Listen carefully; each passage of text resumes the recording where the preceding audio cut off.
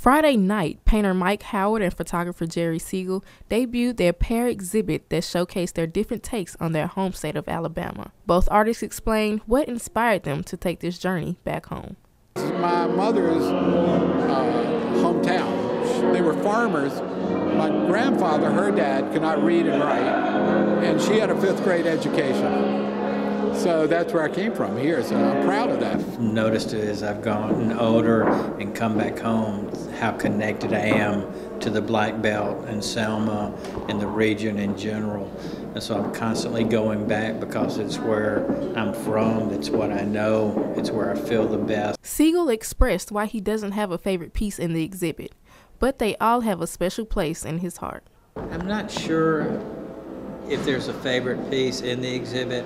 I probably wouldn't put them in the show if I didn't feel good about what I'd done, but the ones that probably resonate with me do so for different reasons. Some of the images I like because I feel like they were successes. It's something I was trying to accomplish.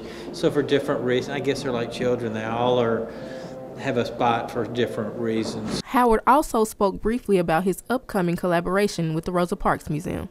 Rosa Parks, we went around, I loved everything.